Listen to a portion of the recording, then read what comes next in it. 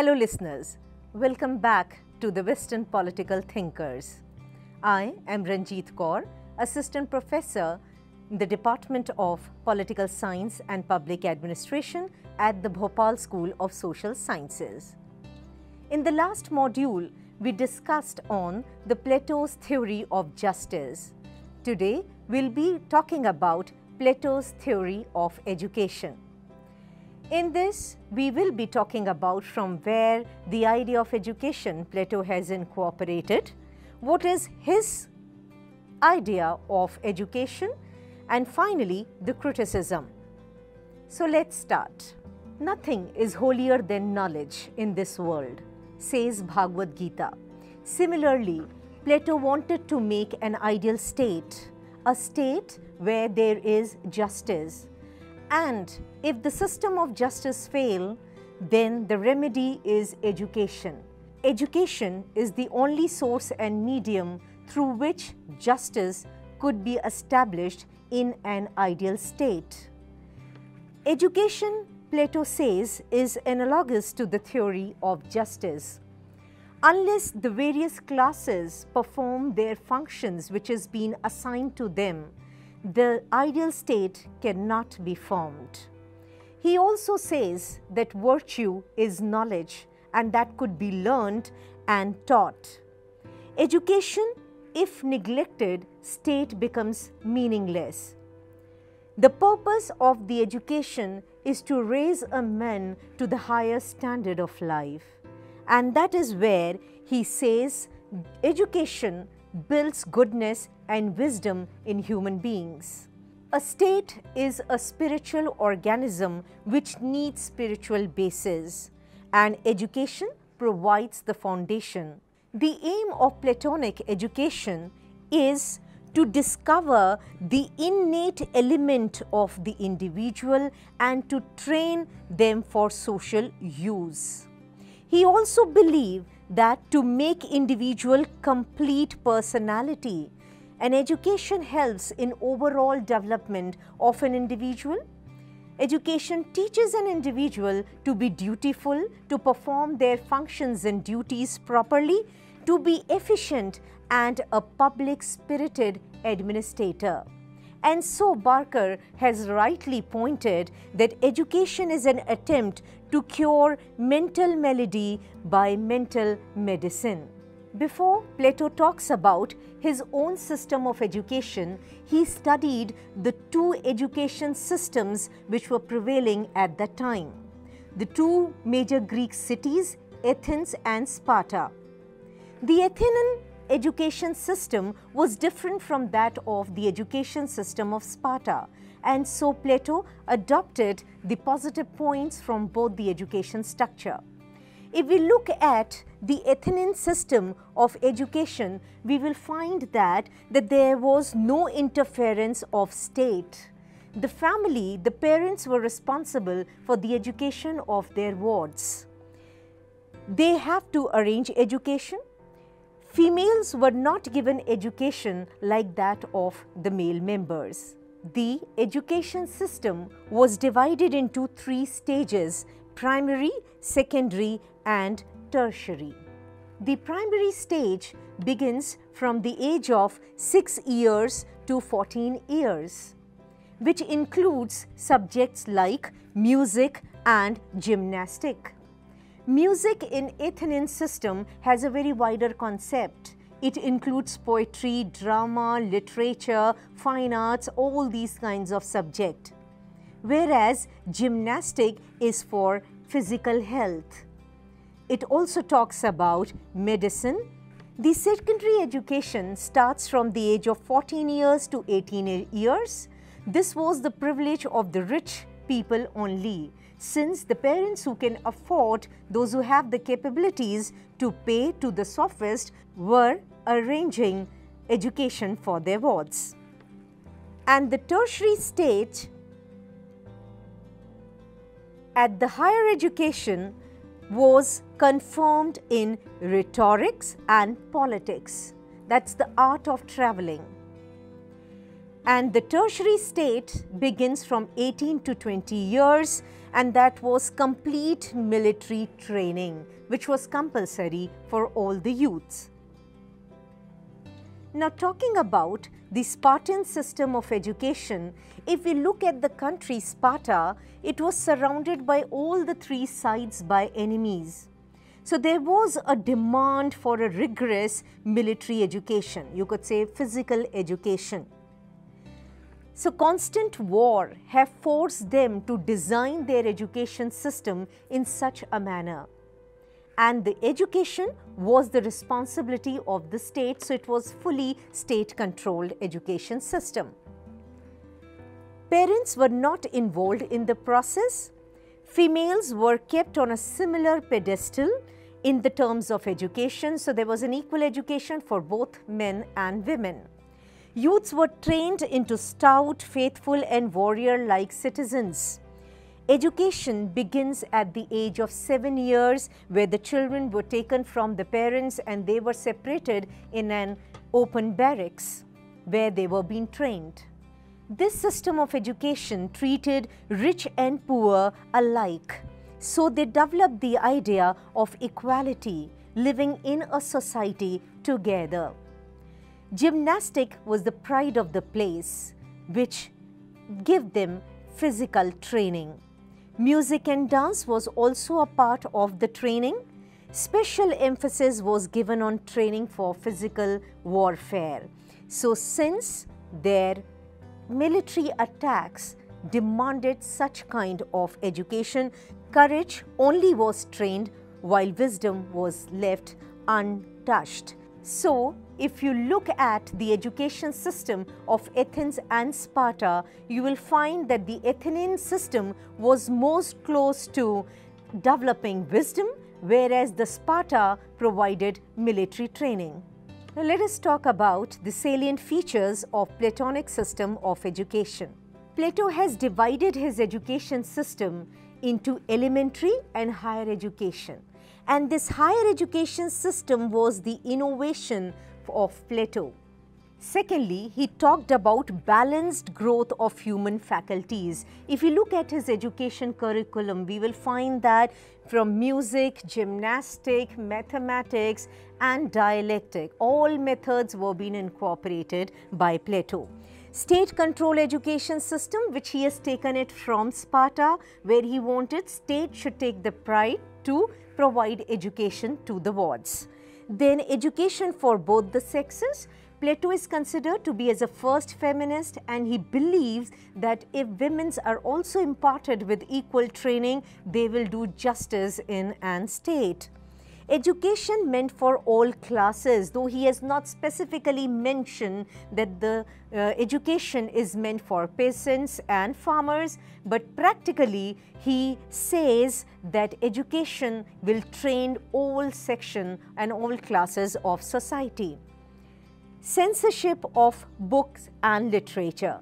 Plato believes that the art and literature should be framed in a watertight compartment. That means they should be framed in such a manner which inculcates the feeling of patriotism amongst the youth. Education is a matter of lifetime. He believes in long duration of education.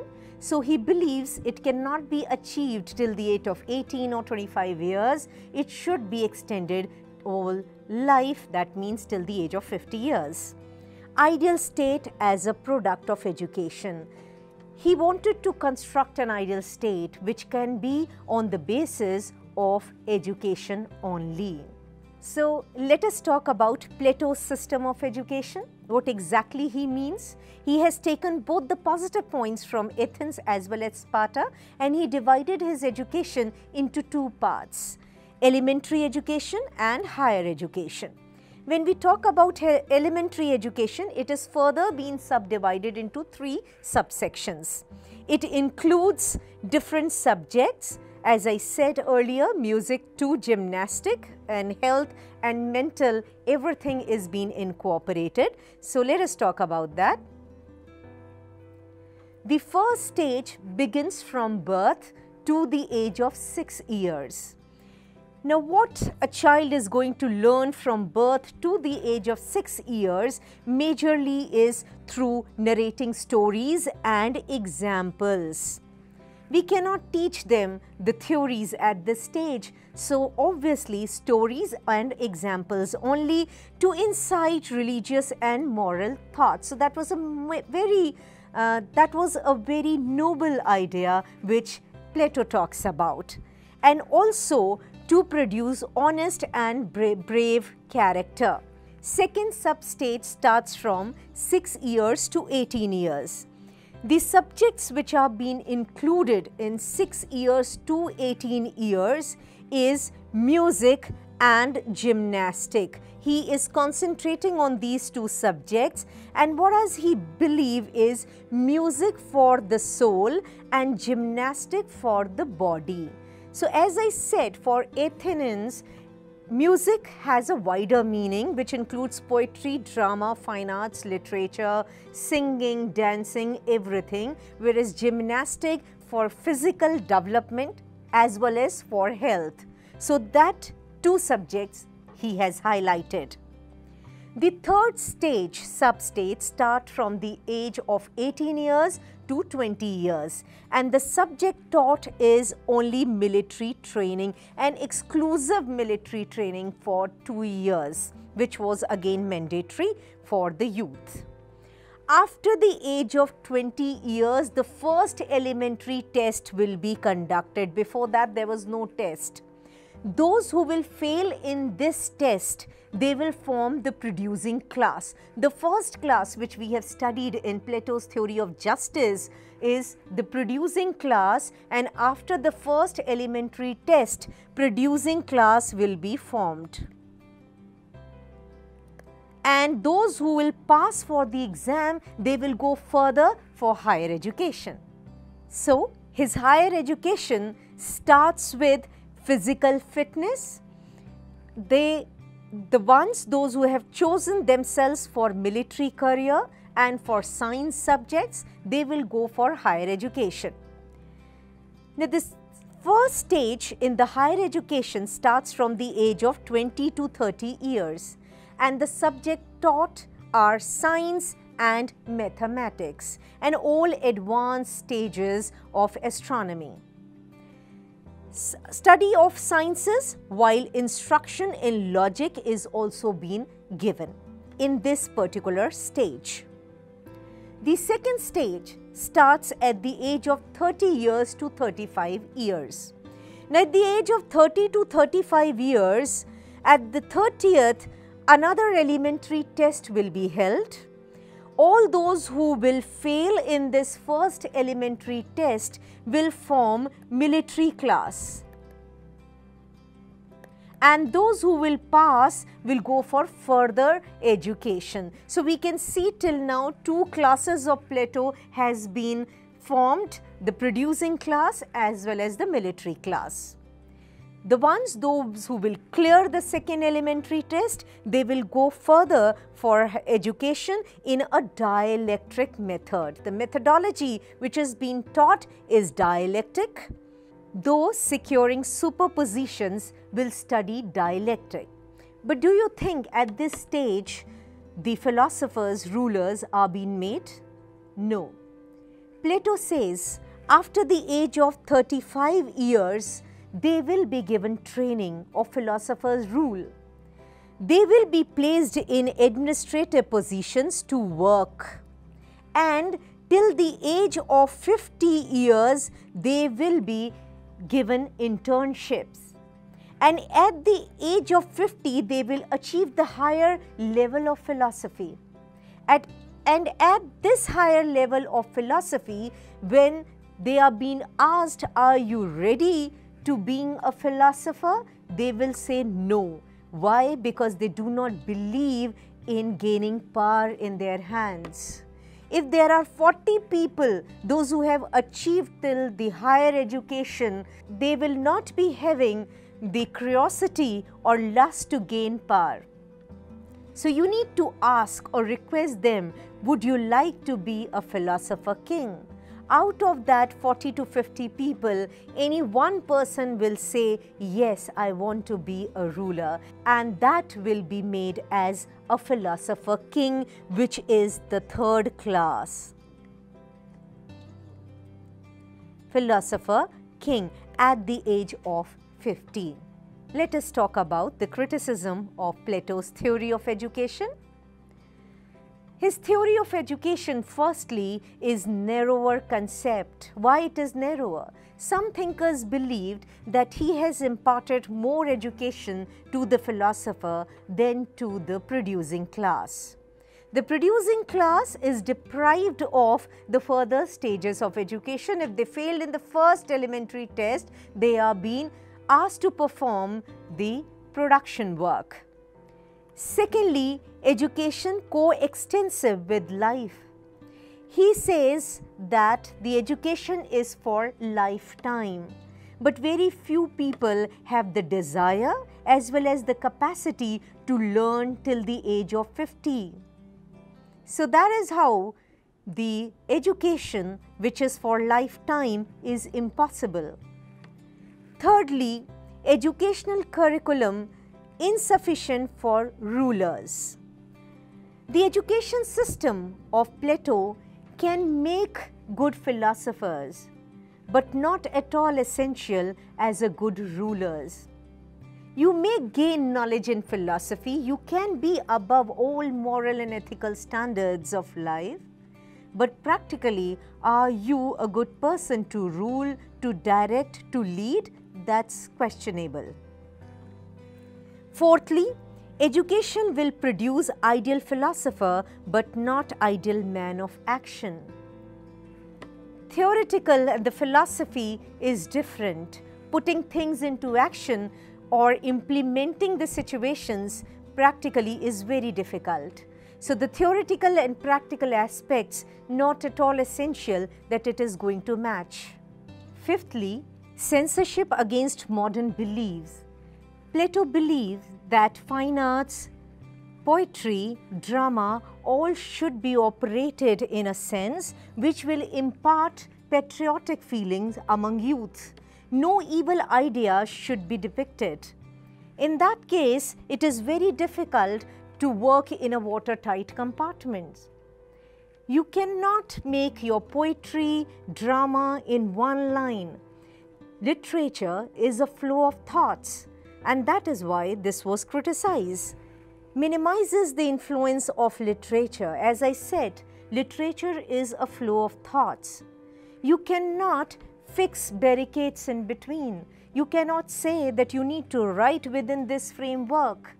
Whatever a writer believes, he writes. It's just flowing things, whatever comes in the mind of a person. So whether it is related to patriotism or it is not related in this line of the state, which parts or imparts moral and ethical values. But that is where Plato has restricted the thoughts of an author.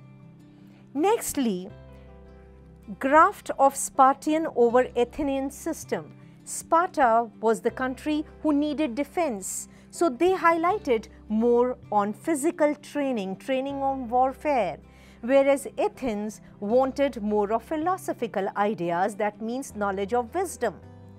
And talking about both systems together, one which has system of wisdom, another does not, it was very confusing to incorporate both together. And finally, system of indoctrination. One ideas and thoughts of same kind Plato wanted to enforce in the minds of the individuals. He wanted to inbuilt or inculcate what he wants. So he is not listening to what people believes in. Pressurizing and directing them in one direction may not be always successful. So this criticism practically was also highlighted by his own student Aristotle. But many of the thinkers believe that he is the most modern thinker who has discussed about such a modern style of education setup. So I hope you would have learn how justice and education is related to each other, and how the classes in justice what we have studied were the result of his lifelong education system. We'll meet in the next class with the theory of communism.